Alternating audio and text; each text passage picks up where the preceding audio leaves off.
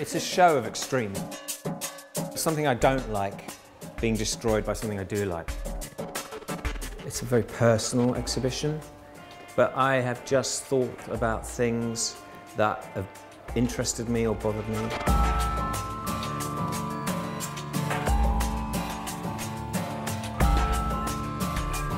As far as I know, this is the first time that the British Pavilion has toured Britain after it's been in Venice.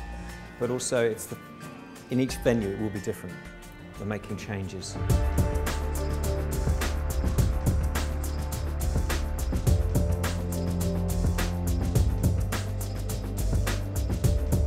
And it starts at William Morris Gallery in Walthamstow, and it goes to Bristol Art Gallery, and then Turner Contemporary at the end of the year.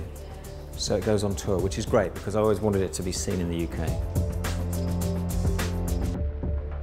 There is a lot about money in the show, about people who've accumulated wealth, but also how people keep hold of their wealth, which is obviously something that we've been thinking about for years in this country, and it's all come to a head recently.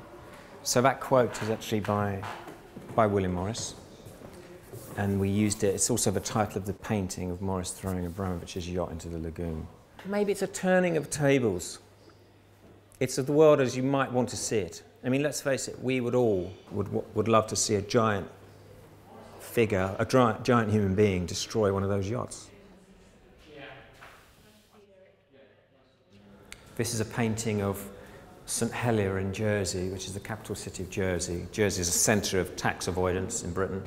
In 2017, in the future, British taxpayers go to St Helier to protest about the situation, all the lost tax revenue and all the secrets that it holds. And by accident, I hasten to add, it is an accident, they burn down the city.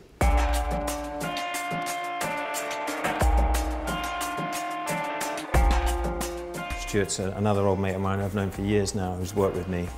He's technically a great painter. To actually reproduce the paintings is quite a big... I can't think of it being done before anywhere.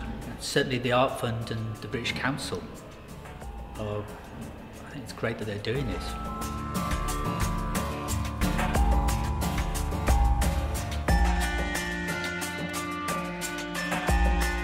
The film, in a way, is a way of tying together all the ideas. And in a film, it's a very seductive format.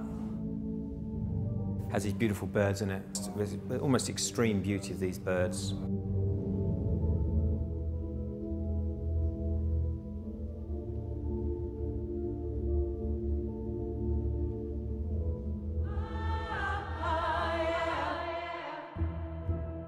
And then it goes into other themes related to the show.